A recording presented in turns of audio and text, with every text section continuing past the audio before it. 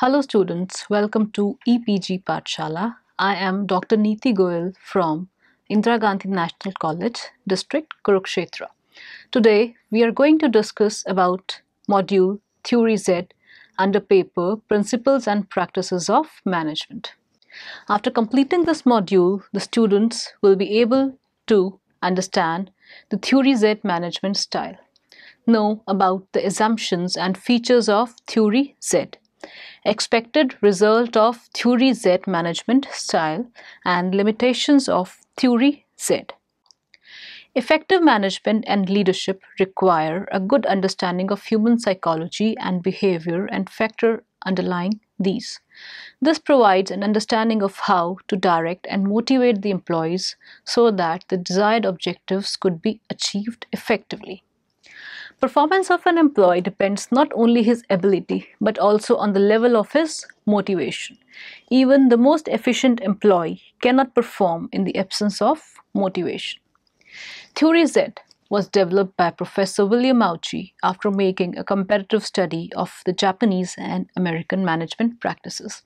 Theory Z is an integrated model of motivation which combines the best features of Japanese and American management styles. Theory Z suggests a kind of give and take relationship between the organization and employees. It suggests that an employee will feel motivated and give his best to the organization if his human needs and social, personal, and professional needs are realized and fulfilled by the organization. Theory Z is a participative management style, and for it to be a success, it is important that management must have high degree of confidence in its workers. Development of Theory Z. Theory Z was introduced into the management jargon by Professor Auchi. In the 1970s and 1980s, many United States companies were underperforming and losing their market shares, while Japanese companies were outperforming the world. This led to the concern about the productivity and competitiveness of US companies, which led many researchers to examine the reasons for the success enjoyed by the Japanese. Auchi, in his book called Theory Z, How American Business Can Meet the Japanese Challenge, 1981, discussed how American corporations can meet the Japanese challenges with a highly effective management style. Auchi found the Japanese work culture and management style to be different. Japanese work in groups rather than as individuals and always come to a situation via teamwork. Japanese work culture is characterized by job security, social cohesion, and holistic concern for employees. Japanese show a high level of enthusiasm to work. Difference between the Japanese and American management style. The first difference is on the basis of working style. Working style in American organizations are individual, whereas Japanese organizations prefer teamwork. Term of employment. Term of employment in American organizations is short, whereas it is long in Japanese organizations. On the basis of job security. Job security is not present in American organizations, whereas it is present in Japanese organizations. On the basis of decision making. Decision making style is individual in American organizations, whereas in Japanese organizations, decisions are taken as a group. On the basis of responsibility, American organizations assume individual responsibility, whereas there is collective responsibility in Japanese organizations.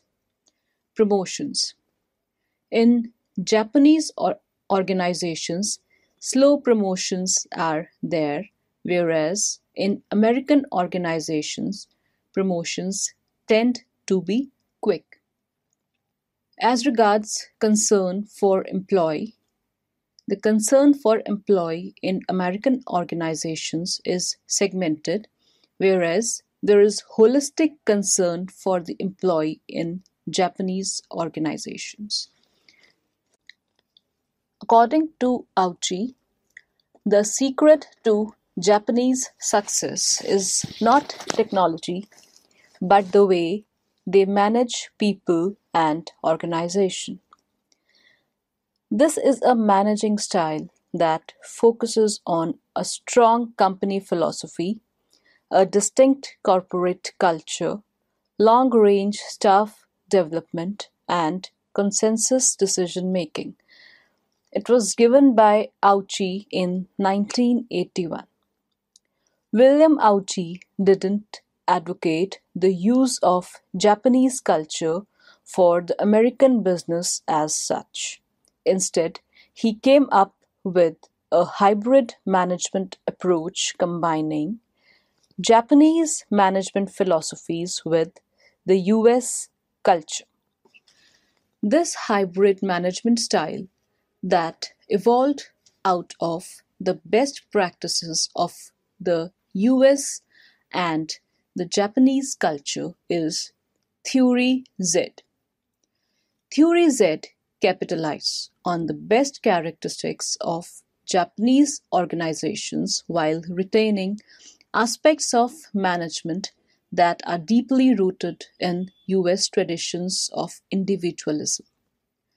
Auchi proposed that a Theory Z management approach could lead to high employee morale, greater employee commitment and job satisfaction, lower rates of absenteeism and turnover, high quality products and high productivity, better overall financial performance, and a strong workforce.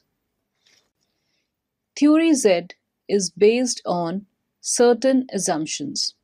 These assumptions actually form the basis of the theory. The assumptions on which Theory Z is based are: first, employees tend to want to build cooperative and intimate relationships with their employers and also with other employees in the organization.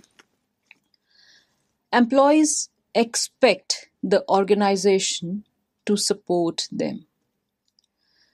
Employees prefer a secure employment.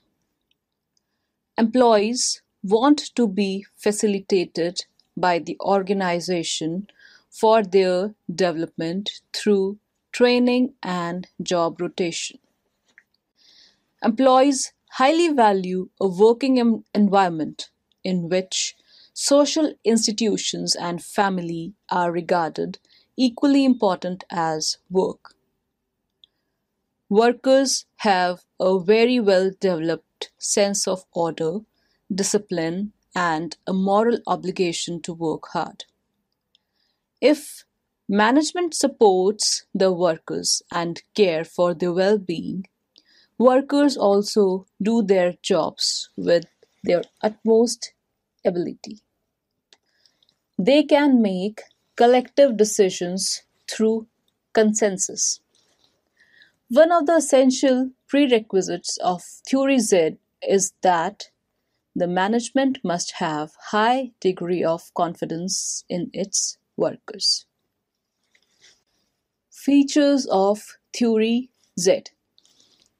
The primary features of Theory Z can be discussed as follows. First, mutual trust. Theory Z presupposes trust, integrity, and openness between the members of the organization. When trust and openness exist between the members, conflict is reduced to the minimum and employees cooperate fully to achieve the organization's objectives. Second is long-term employment. Theory Z emphasizes long-term employment. This promotes stability in the organization and job security among employees. It also promotes loyalty towards the enterprise and hence a stable and conducive work environment. However, in traditional US organizations, employer-employee relationship was short-term only, but Japanese organizations make long life employment commitments with their employees with some conditions and expect loyalty in return. The third feature of Theory Z is slow evaluation and promotion. Under Theory Z, the potential of every person is recognized and attempts are made to develop and utilize it through job enlargement, career planning, training, job rotation, etc. Promotions are slow under this management style. As against vertical movement of employees, emphasis is placed on horizontal movement. This way, employees develop a good knowledge about the various issues of the company and become competent to take various decisions and contribute to decision making. The fourth feature of Theory Z is it is an integrated organization. Theory Z organizations are integrated organizations which focus on sharing of information and resources rather than any formal structure. It stresses on job rotation, which improves understanding about interdependence of tasks, which lead to group spirit. Next feature of Theory Z is a moderately specialized career path. Theory Z management style doesn't stress too much on extreme specialization as was the case with the American style organizations where employees were restricted to one functional career path. Theory Z advocates workers to become generalists rather than specialists and to increase their knowledge about various issues of the company and its processes through job rotations and constant training. It stresses employees to be very knowledgeable about the various issues of the company as well as possess the competence to make those decisions and work for overall development of the company. Workers are given slow promotions since spending more time on same job makes him trained in his operations and worker gets more chance to increase his overall knowledge about the company's operations. Next feature of Theory Z is employee involvement. Theory Z emphasizes collective decision making, which is contrasting to American corporate culture, which favored individualism. Theory Z suggests that the involvement of employees in decision making, particularly in matters directly affecting them, improves their commitment and performance. It also generates a sense of responsibility and motivates them in the implementation of decisions. Top management facilitates in decision making rather than taking decision themselves. Next feature is individual responsibility within a group context. This feature combines the characteristics of both Japanese and the American organizations. Type Z organizations emphasize on individual performance but within the group. Thus, not only the group but also an employee individually is responsible for the achievement of goals. Next feature is informal control with formalized measures. Theory Z emphasizes mutual trust and cooperation rather than on superior subordinate relationships. Theory Z organizations are basically social organizations But still, there is a formal structure that binds the employees, such as formal authority responsibility relationships, performance evaluation, and some work specialization. This is an attempt to combine elements of both American and Japanese organizations. The next feature of Theory Z is that it is a holistic concern. Theory Z organizations show holistic concern for the employee. This philosophy is more consistent with the Japanese model than the US model. Theory Z stresses on the overall development of the employee. Social needs, personal needs, professional needs, and human needs of an employee are taken care of by the organization. Social life and customs are given equal importance as work. According to Professor Auchi, Theory Z organizations are completely social and share common values, beliefs, and objectives. This helps in achieving a rapport between the employee and group goals. Cultural values should promote greater organizational commitment among employees. Although Theory Z organizations are social, but still there is a formal structure that binds them, such as formal authority relationships, performance evaluation, and some work specialization. Under Theory Z, holistic development and well-being of an employee is taken care of both on and off the job. Proponents of Theory Z suggest that it leads to improvements in organizational performance.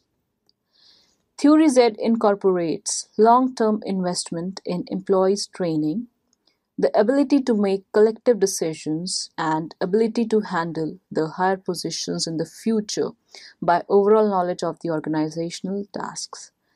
Theory Z is applicable to skilled workers who intend to remain with the company for a long time. A worker who is hired for some time is not a Theory Z worker.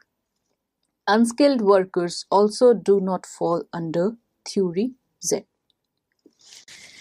Benefits of Theory Z. Theory Z management approach could lead to high employee morale, greater employee commitment and job satisfaction, lower rates of absenteeism and turnover, high quality products and high productivity, better overall financial performance, and a strong workforce. Limitations of Theory Z. As nothing is absolute, Theory Z also suffers from some limitations which have been discussed below. The following are the limitations of Theory Z. First, Theory Z is less motivating for employees with higher level needs. Theory Z organizations stress on providing lifetime employment to the employees to develop a strong bond between organization and employees. But this may fail to motivate employees with higher level needs. It merely provides job security and may fail to develop loyalty among employees. An employee may leave the organization when better employments are offered to him by some other enterprise. The second limitation of Theory Z is lethargic. Providing complete job security may create lethargy among some employees. They may feel satisfied with the thought of job security and thus may become reluctant to take responsibilities. Employers also do not like to retain inefficient employees permanently. Third limitation is the lack of authority of higher level employees. Participation of employees in the decision-making process is very difficult. Employees may not like to participate in decision making due to fear of criticism. To make the employees take initiative, key issues should be made clear to them. Involvement of all employees may also slow the decision making process. And also, the involvement of all the employees in decision making, it decreases the authority of higher level employees. Chaos. Theory Z suggests organization without any structure. But without structure, there may be chaos in the organization as nobody will know who is responsible to whom. The fifth limitation is difficult to create a common culture. It may not be possible to develop a common culture in the organization because people differ in their attitudes, habits, languages, religions, customs, etc. Not practical. Theory Z is based on Japanese management practices. These practices have evolved from Japan's unique culture. Therefore, the theory may not be applicable to different cultures. Thus, Theory Z does not provide complete solution to motivational problems of all organizations operating under different types of environment. However, it is not merely a theory of motivation but a philosophy of managing. Some of the American firms following Theory Z are IBM, Procter & Gamble, Hewlett-Packard, Eastman Kodak, and US military. Theory analysis, comparisons and contrasts. Theory Z, as at a first instance, reminds us of the two similarly named theories, Theory X and Theory Y. It's natural to compare Theory Z with Theory X and Theory Y, the two similarly named management models. The three theories look at the attitudes of managers and work with different views. They both deal with perceptions and assumptions about the employees. Theory X and Theory Y both were propounded by Douglas MacGregor. Both are contrasting theories making different set of assumptions about the behavior and attitude of employees and thus their motivation. These theories see human behavior and motivation as the main priority in maximizing output at the workplace. Theory Z, developed by Dr. William Auchie, is sometimes considered a blend of these two models with more inclination towards Theory Y. A brief snapshot of the two theories has been presented below. Theory X was the earliest theory and makes a pessimistic view of workers. It uses the carrot and the stick approach to motivate workers. Theory X basically holds the belief that workers dislike work. They are inherently lazy and they do not like to take responsibilities. Money is the only motivation to work and strict supervision is required to get the work done. Theory Y contrasts Theory X. This theory makes positive assumptions about human behavior. These are: employees do not dislike work, they are ambitious. Workers like to assume responsibilities. They are self-directed and self-motivated. They have strong desire to participate in the decision-making process. Money is not the sole motivator. Monetary incentives motivate employees with low level of needs, but non-monetary incentives play a major role in motivating employees with higher level of needs. Theory Z is sometimes considered as a blend of these two models with more inclination towards Theory Y. However, it is also possible to argue that Theory Z does not belong with Theory X and Theory Y. Theory Z also makes positive assumptions about the behavior of employees towards work. Theory Z focuses on long-term employment and job security, informal control, and a deep concern for the happiness and well-being of employees both on and off the job. Theory Y is largely a psychological perspective focusing on individual relationships in the organization, while Theory Z changes the level of analysis to the entire organization. Comparison of Theory X, Theory Y, and Theory Z. The first basis of difference between the theories is self-motivation. Under Theory X, it is assumed that employees are not self-motivated. Theory Y assumes that employees are self-motivated, and Theory Z also assumes that the employees are self-motivated. The next basis of difference between the theories are initiative. Under Theory X, employees do not like to take initiative. It is assumed this way. Under Theory Y, it is assumed that employees like to take initiative. And also, under Theory Z, it is assumed that employees like to take initiative. The third basis of difference between the three theories is the leadership style of managers. Under Theory X, leaders follow an authoritative management style.